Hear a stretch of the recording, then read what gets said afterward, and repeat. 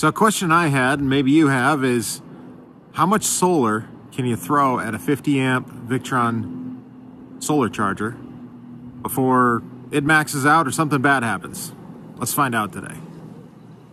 So we got a little project going on. I got a bunch of these commercial panels that planning on putting on the bus, but for right now we got it just running a little solar experiments and charging various things up in the shop. So I figured let's throw these at a 50 amp charge controller and see what happens. These are 455 watts each, bifacial, and it's a little actually chilly this morning, so actually they're performing better than I thought they would. Let's go see what's going on in the shop. Just to show you I'm not fooling you here. This guy here is at about 90 degrees. Yeah, we lost the cover on that. If you want us to get better thermal temp guns, continue to like, comment, and subscribe, and watch our videos so we can afford a better one. How about that? Actually, you can tell it is getting warmer by the second here, it looks like. So I think we may see some thermal throttling here at some point as well, which is definitely going to be a point of this video. Let's see what happens. Still kicking out over 50 amps at some point. All right, we are still putting out sometimes over 50 amps. And temp-wise, we're up to 117. So no derating yet. A good ways later, and still 50 amps. And we are up to 129. I thought I saw 130 on there. There we go. So interesting to know. I actually thought that they derated before this, but I guess not. We'll keep going. Well, here we are again sometime later, still pushing 50 amps.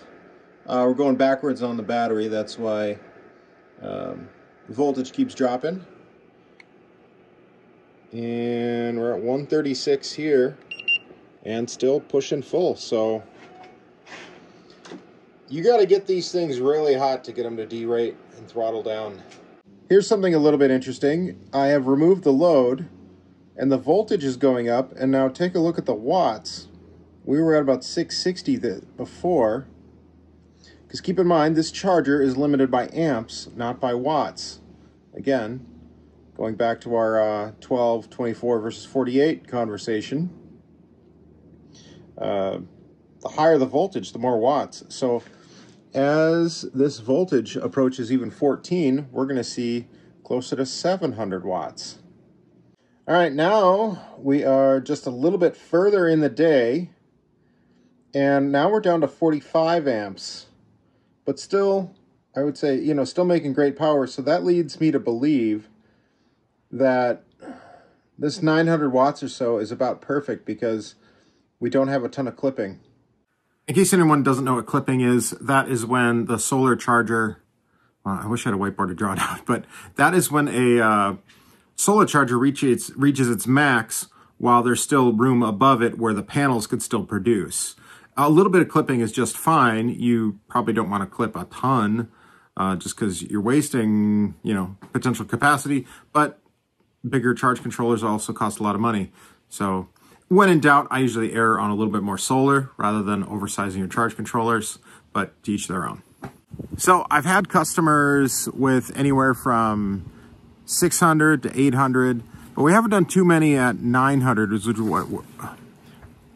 which is what we're testing right there. I can't point very well.